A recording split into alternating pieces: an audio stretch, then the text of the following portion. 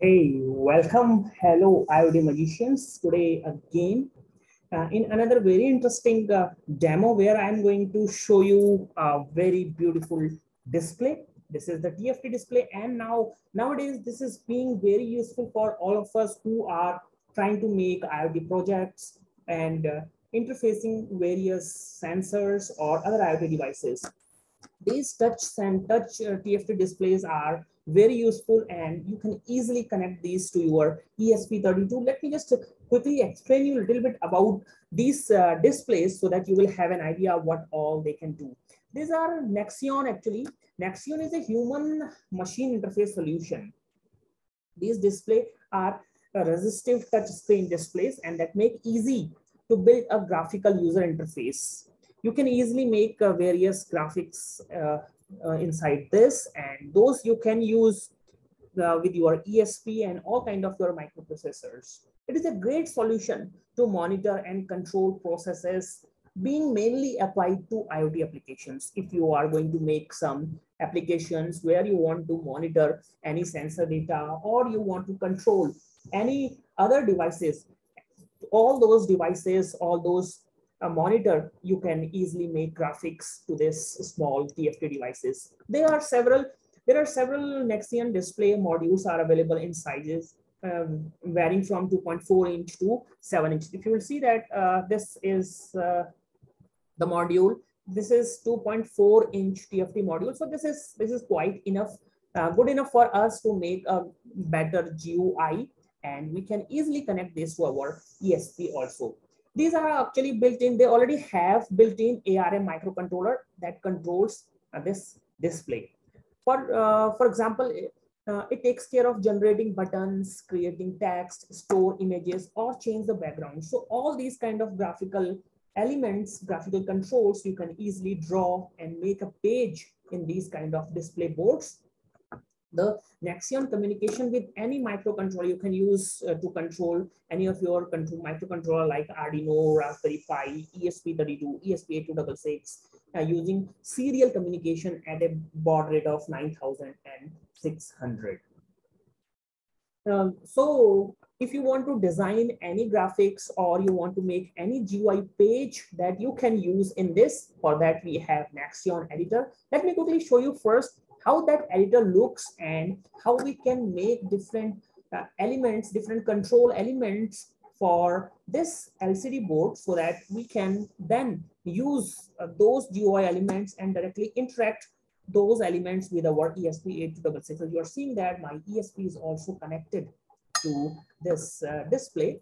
And let me quickly show you first the editor so that you will have an idea how does it look like. So I'm just sharing the screen with you. So here you can see that this is the editor, Nextion editor, where you can build a kind of GUI, and that GUI will be definitely, this is a touchable GUI, which you can easily upload to your display and then use this GUI to control your ESP8266. This way you do not need to depend on your mobile device or any other device to control your ESP from external world. So here, an example, I have created two buttons here. One is the on button, another is off button. And down below, I have a temperature capturing information. So, and another button is update temperature. The way I have designed this GUI, it will interact with ESP8266. And when you will touch this on button, it will switch on our built-in LED of ESP8266, and when you will touch this off button, it will switch off the LED. Similarly, if you will press this update temperature button, it will automatically read the temperature data from ESP8266 and it will display on the screen, on this touch screen. So this sounds very interesting, and this is a very hot new cake, so that or you all can start working on that. If you need the details on this, you can directly contact me. Soon I will going to create a live session on this, and I will explain in detail how do we develop these kind of GUI elements and how do we interact this with ESP8266. But let me now quickly show you a demo where you can use this kind of displays communicating with your ESP8266. First, let me stop sharing it.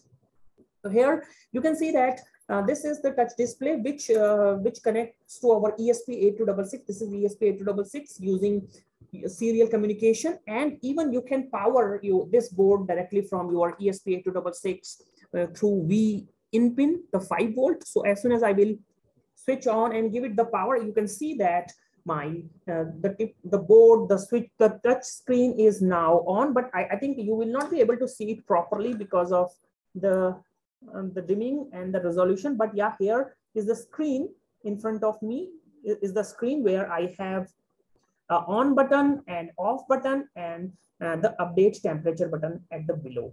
So as soon as you will press this off button, it will switch off our ESP inbuilt LED, which you are seeing here, the blue color LED. Let's try to do that. If I will touch this off button, you are seeing that our ESP inbuilt LED is switched off. Similarly, if you will press this on button, it will switch it on again. So in ESP, you are seeing that our inbuilt LED is switched on. So using these kind of display, not only you can switch on the inbuilt LED, now it has all the power, and it is just limited by your now imagination, the kind of projects you can make using these kind of touch LEDs. And similarly, if you will press this update temperature here, it will read the temperature from ESP and send to this display, and it will be displayed on the screen. I think you are able to see this temperature data here, 38.31 degrees Celsius.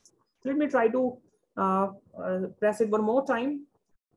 So let's try to see if we could see some data. Because of this resolution, the light problem, you are not able to see it properly, but I can see that temperature data has been updated to 38.58.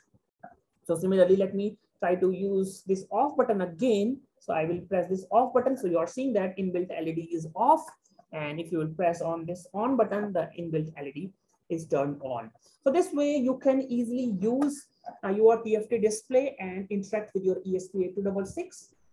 And you can create any kind of graphics, whatever you want, any kind of page, more than one page, multiple pages also you can create using the editor. So magicians, if you need any further detail on this, and if you want to know how do I do that, or how do we program this TFT display and ESP8266, if you need further information on that, let me know. I will provide the details on that. But stay tuned with me. Soon I will set up a live session on this and we'll explain all this in detail. Till then, take care of yourself and arigato. Bye-bye.